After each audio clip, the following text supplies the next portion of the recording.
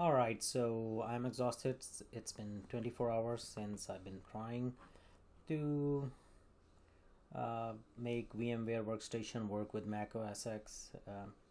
It's not working, and finally I got it corrupted. I upgraded to 15.5.6, and now I don't have the energy or willingness to troubleshoot it, fix it, and then try to keep going back to square one. Rather, I'm going to install VirtualBox and run my Mac OS virtual machine inside it. So first you have to go here. Let's go to VirtualBox. I don't know why it's keep doing it. Is it still uppercase? No. Let's download this one and Windows host. While it's downloading, I'm gonna pause the video.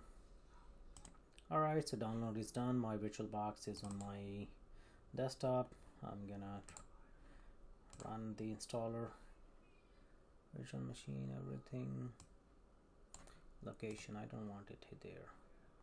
I want it not in C but in F, so let's go with that. Start menu, shortcut, quick launch bar, nope.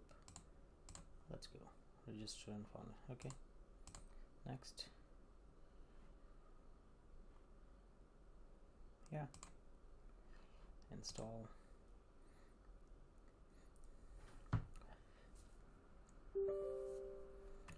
So it's just the UAC, user account thing in the Windows. Just click OK.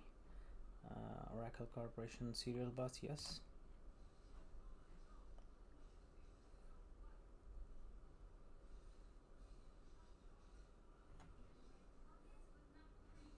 Yeah, finish. And there you have it. That is my virtual machine right there. It's up and running. Next, we are going to install our Mac OS in this. For that, let me go first. Let's call it this video here. We're gonna make a new video in installation.